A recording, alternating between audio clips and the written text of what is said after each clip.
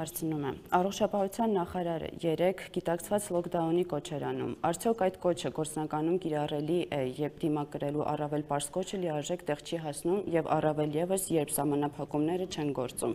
երբ աշխատում են հիմնարկները, տրանսպորտը եւ այլն։ Արդյոք իրավիճակը չի հաստատում այն, որ կոչերն առանձնապես էֆեկտիվ չեն եւ սահմանված կանոնները չպահպանելու դեպքերում բազմամարդ ընտանեկան հավաքներ, ուխտագնացություններ, գաղտնի հարսանիքներ եւ այլն պետք է կտրուկ խստացնել պատժամիջոցները։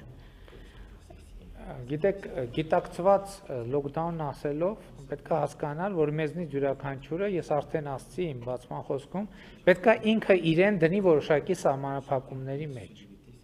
Ես արդեն իմ ցույց տված գրաֆիկով, այսինքն ցույց տվեցի, որ կա վերլուծություն, երբ որ անարդյունավետ կարանտինը, լոքդաունը ավելի մեծ խնդիրների է բերում, քան ընդհանրապես ոչ մի կարանտին չանելը։ Եվ հետևաբար մեր խնդիրը լոքդաունը այն սկզբից էլ ասել են կարանտին առանց կարանտինի։ Ոչ մի ընդ որում մենք դա տեսանք նաև բազմաթիվ եվրոպական երկրներում, երբ որ պաշտոնապես լոքդաուն է հայտարարված, բայց դա չի նշանակում, որ 100%-ով պահվում է այդ կանոնները։ Եվ որևէ նման գործողության գնալուց առաջ մենք պետք է համոզված լինենք, որ գոնե 100% էֆեկտիվ կամ 100-ի մոտ տոկոս էֆեկտիվությամբ այդ կանոնը պահպանում ենք։ Ես էլ եմ ասում, եթե լոքդաունը մենք կենտրոնական փողոցներում պահենք, իսկ մարդիկ շենքերում շարունակեն իրար հետ նույն ձևով հաղորդակցվել, ի վերջո մենք ամեն հարկում չենք կարող ոստիկան կանգնացնել։ Այդ լոքդաունը կլինի անարդյունավետ կամ որևէ գործողություն կլինի անարդյունավետ եւ հետեւաբար մեր դիրքորոշումը հետեւյալն է, որ միակ արդյունավետ հակահամաճարակային գործողությունը մեզնից յուրաքանչյուրի անհատական վարկն է, որով մեզնից յուրաքանչյուրը ինքը իր համար սահմանում է սահմանափակումներ եւ պահում է այդ սահմանափակումները։ Եվ ելի ուզում եմ ասել, որ որևէ քաղաքացի հակահամաճարակային կանոնները պահելիս դա չի անում հանուն կառավարության։ Դա անում է ինքը իր ընտանիքի, իր մերձավորների եւ առավել եւս ավակ մերձավորների, տարիքով մերձավորների համար, որովհետեւ հենց նրանց է մահվամբ սպառնում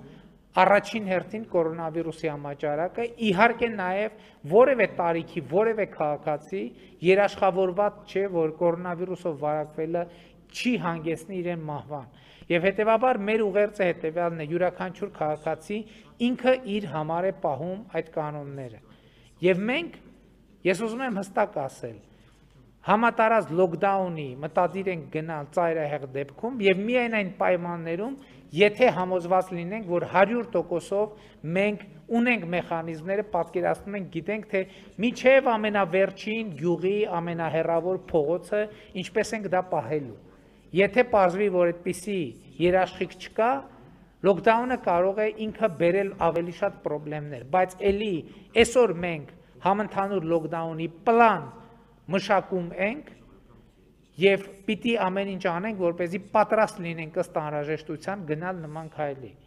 Բայց մենք գիտենք, որ կա ավելի հեշտ եւ ավելի արդյունավետ լուծում, դա մեզնից յուրաքանչյուրի կողմից հակահամաճարակային կանոնների պահպանումն է, կրել դիմակ, պահպանել սոցիալական հեռավորություն եւ պարբերաբար ախտահանել ձեռքերը։ Եվ մենք կոչ ենք անում գնալ այսպիսի լոքդաունի, յուրաքանչյուրս մեր մեջ այդ լոքդաունը անենք, որպեսզի ստիպված չլինենք որպես վարչական եւ ուժային գործողություն դա անել։ Շնորհակալություն։